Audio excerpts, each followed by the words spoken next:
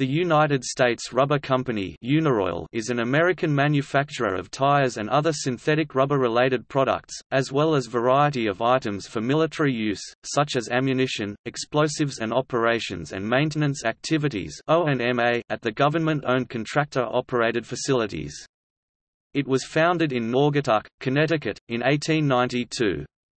It was one of the original 12 stocks in the Dow Jones Industrial Average, and became Uniroyal, Inc., as part of creating a unified brand for its products and subsidiaries in 1961.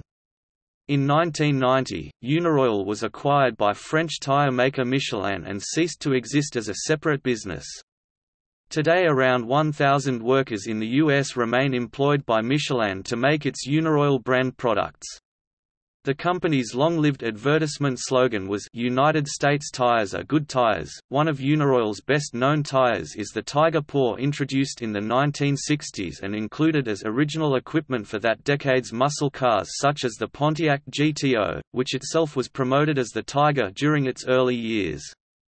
Today, Uniroyal still uses the Tiger Paw brand name in its tire line. In North America, Colombia and Peru, the Uniroyal brand has been owned by Michelin since 1990, and outside those regions, the Uniroyal brand has been owned by Continental AG since 1979 following their acquisition of Uniroyal Europe, formerly known as Englebert.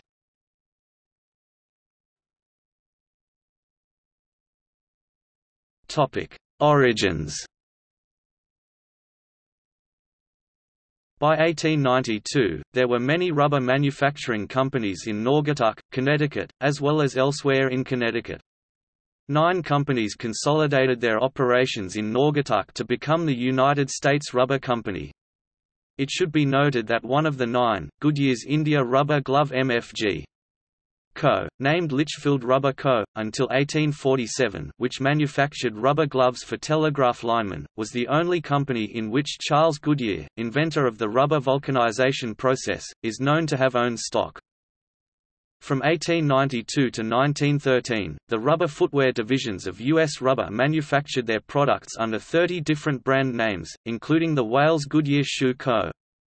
The company consolidated these footwear brands under one name, Keds, in 1916, and were mass-marketed as the first flexible rubber sole with canvas top, sneakers, in 1917.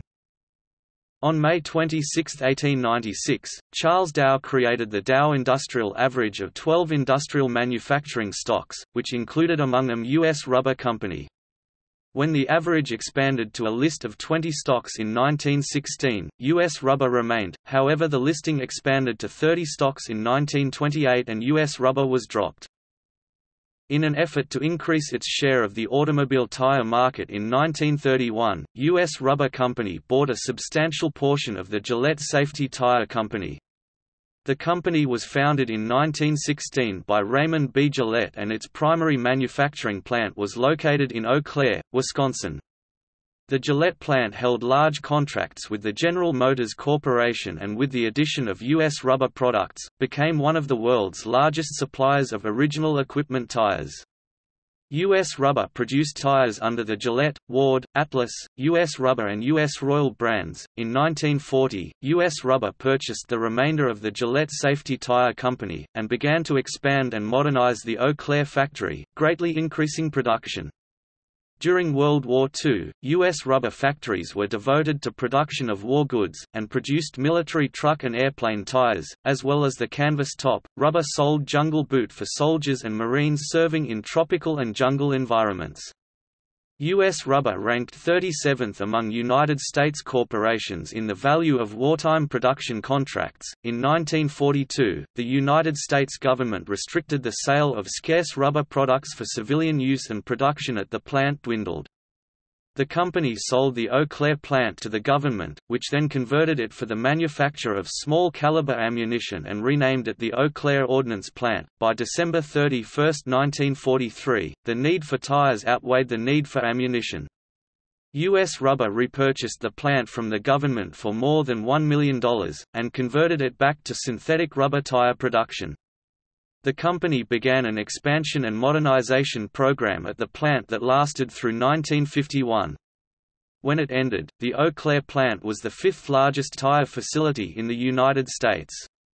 The company again expanded the plant in 1965 to produce tires for construction machinery, and for many years it was the largest private employer in Eau Claire and the second largest in neighboring Chippewa Falls before it was closed in 1991. In late 1943, U.S. rubber engineer Dr. Louis Marek developed a propeller de-icing system in which a rubber boot was fitted onto the leading edge of a propeller.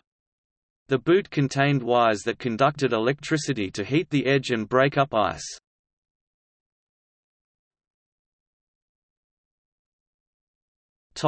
Englebert Company.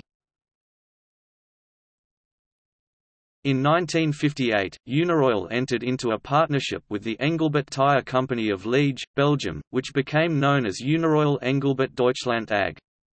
In 1963, the name was shortened to Uniroyal Englebert, and in 1967 it became Uniroyal along with all company divisions. Uniroyal sold this division with its 4 factories in Belgium, Germany, France and Scotland to Continental AG in 1979. Continental continues to market tires under the Uniroyal brand outside NAFTA, Colombia and Peru.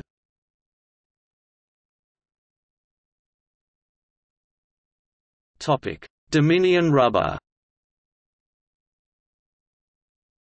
Uniroyal operations in Canada were carried out under the name Dominion Rubber Company for a number of decades. Dominion started operations as Brown, Hibbert and Bourne, established in 1854. In 1866, the company registered as the Canadian Rubber Company of Montreal Limited and became prosperous manufacturing waterproof cloth, rubber footwear and machinery belts. It began to produce auto tires in 1906 in its Montreal factory and through a series of mergers with other companies in Ontario and Quebec became the Canadian Consolidated Rubber Company Limited. After another series of mergers, the company became the Dominion Rubber Company Limited in 1926. It produced footwear under a variety of brand names, coated upholstery fabrics, mechanical parts, industrial chemicals and vehicle tires. In 1966, after 4 decades as Dominion, the company was renamed Uniroyal Limited, along with all other company holdings, and in 1981, it was sold to Waterville Limited.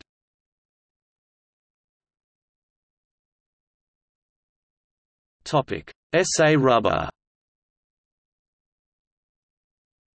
In 1939 Mark Lodge and Harold Hill established SA Rubber Mills Pty. Limited in Edwardstown, South Australia. The company grew until 1963 when US Rubber purchased 25% of the business. By 1980, Uniroyal owned 60% of what was now Uniroyal Brazil, which it sold to Bridgestone. The subsidiary which operated Australian plants under the name Uniroyal Tire Company became Bridgestone Australia Limited and was traded on the Australian Stock Exchange as a majority-owned subsidiary of Japan's Tire Company. On 20 March 2007, stockholders of Bridgestone Australia Limited voted to make the company a wholly owned subsidiary of Bridgestone Corporation of Japan. Taiyo, 5108.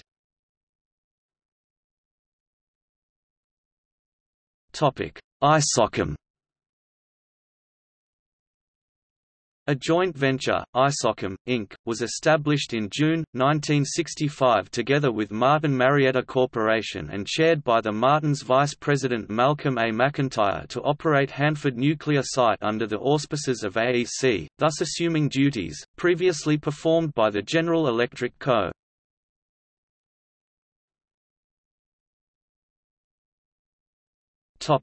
Uniroyal. In 1961, the company became Uniroyal, Inc. A Uniroyal name was applied to all its operating components and products by 1967, creating a unified brand. As Uniroyal, the company became defendant in a landmark gender discrimination case, Kraplowey v. Uniroyal, under Title VII of the Civil Rights Act of 1964. The case continued for several years until the United States Court of Appeals for the Seventh Circuit issued a ruling in 1982. Uniroyal Goodrich Tire. In 1985, Uniroyal was taken private by its management and the New York investment firm of Clayton and Dubilier to prevent a hostile takeover by financier Carl C. Icahn. At the time, Uniroyal was the fifth largest tire company in the country. To help pay the nearly $1 billion in debt incurred in the leveraged buyout, the company sold its Uniroyal's chemical subsidiary to Avery Inc., a producer of agricultural chemicals, industrial chemical additives and specialized rubber and plastic products, for $760 million in May 1986. The remaining tire operation was merged with that of B.F. Goodrich Company (NYSE, GR), a S&P 500 listed tire and rubber fabricator that made high-performance replacement tires. The joint venture partnership became the Uniroyal Goodrich Tire Company, and B.F. Goodrich Company held a 50% stake in the new tire company. The new Uniroyal Goodrich Tire Company established its headquarters at the former B.F. Goodrich corporate headquarters, within its 27-building downtown complex in Akron, Ohio, which contained Goodrich's original factory. In the fall of 1987, the B.F. Goodrich Company closed several manufacturing operations at the site, and most of the complex remained vacant until February 1988, when B.F.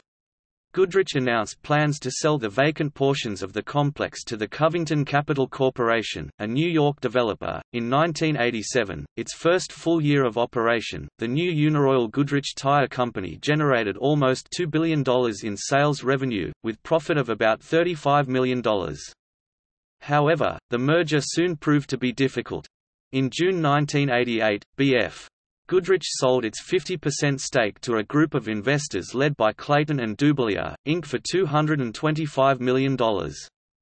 At the same time, B.F.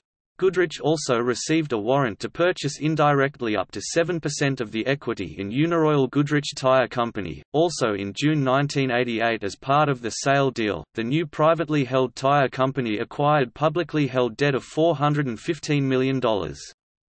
The Uniroyal Goodrich Tire Company offered the debt securities in two parts through underwriters led by Drexel Burnham Lambert Inc. The two instruments were a $250 million issue of 14.125% notes due in 1998, and a $165 million issue of 14.5% subordinated debentures due in 2000. For the year 1988, Uniroyal Goodrich Tire posted sales revenue of $2.2 billion, while profit declined to about a third of the prior year, less than $12 million, which included an extraordinary credit of nearly $2 million from the purchase of Canadian annuity pension obligations, and also a charge of over $16 million from the June 1988 recapitalization resulting from the sell-off by B.F.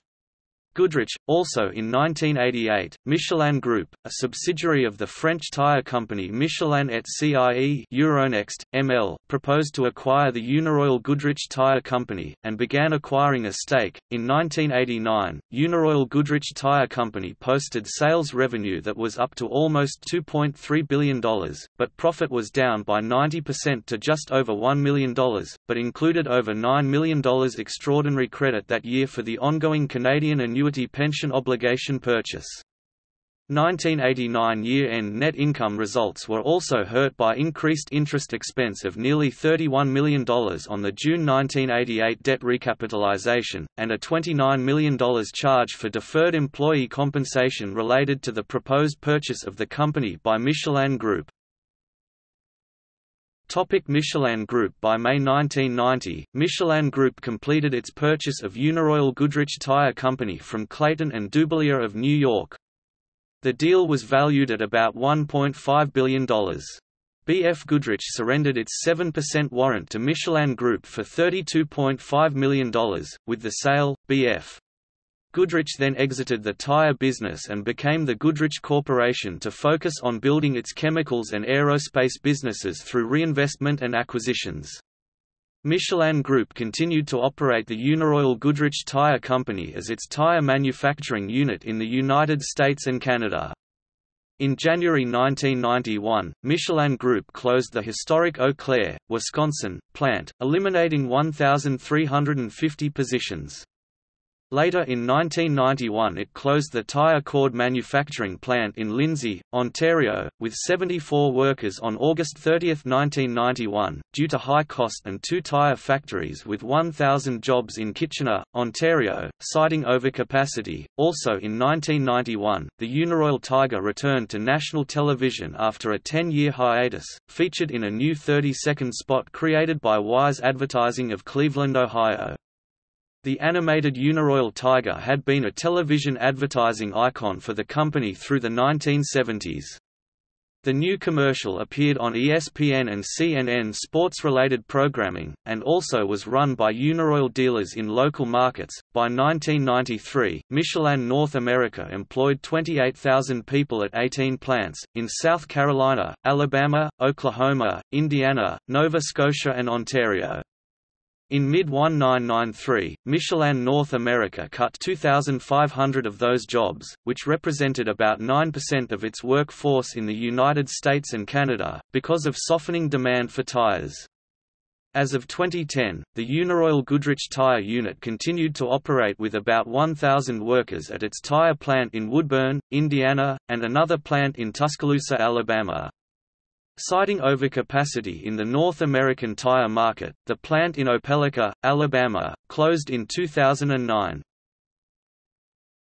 Archival material. The Uniroyal, Inc. records are held the Special Collections and Archives Department at University of Wisconsin-Eau Claire. Comprising contract negotiation and grievance case files, meeting minutes, memos, correspondence, photos and audio-visual material, the records document numerous activities including, the collective bargaining activities of Local 19 of the United Rubber Workers of America, the impact on plant operations by the introduction of synthetic rubber production, and work modernization after World War II. The department is also home to the Uniroyal Collection, which includes news clippings and photos, and well as the United Rubber, Cork, Linoleum, and Plastic Workers of America. Local 19, records, which reflect the work of the labor union that represented the employees at the Uniroyal Goodrich Tire Company's Eau Claire plant, records and photographs pertaining to the rubber machinery shops of the Dominion Tire Co. Limited, in Kitchener, Ontario are housed in Special Collections and Archives at the University of Waterloo Library. Included are photographs, newsletters, equipment lists, press releases and news clippings regarding employees and company operations. United States Rubber Company records at Baker Library. Special Collections, Harvard Business School.